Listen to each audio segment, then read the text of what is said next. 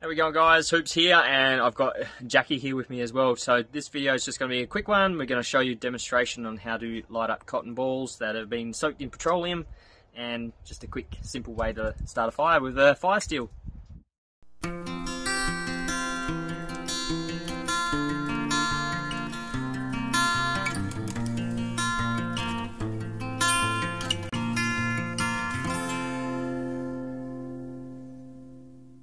Alrighty, so we've got the cotton wool buds from our little survival pouch that we got for our fires starters, and yeah, she's got the little ferro rod there, the ferrocerium rod, which is magnesium. So yep, we're just going to give you a demonstration. And do you want to do it down in the? Yeah, good idea. Yep, do it down in the actual fire pit itself. You can see the fire. Oh, there we go. Okay. Alright, so that's a light, and basically now she's just going to line up a few sticks around it to try and get them to catch the light. Once you've got that going, then you'd obviously add your bigger pieces of wood. It's that easy, guys.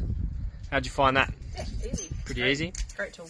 Yeah, Great so tool you get stuck in that situation, it's pretty simple. Just have that in your bag. Necklace, isn't it? Yeah, I made it so it goes around my neck. Yeah, so you get it separately, but you make it as a necklace. Yeah, and then just whop it under your shirt. Or whatever. Yeah, camping, and then yeah, look, Easily a couple accessible. strikes without a lighter.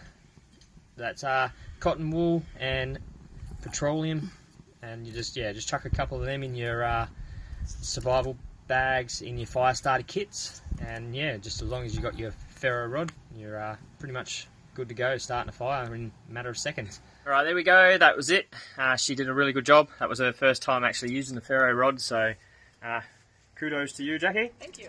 And yeah, that was it. So this is the first video in the series of videos that I'm going to do for starting fires without a lighter, or different ways of fire lighting. So yeah, stay tuned, guys. Don't forget to hit that subscribe button, like, share, and I'll see you on the next one. Peace out, stay moist.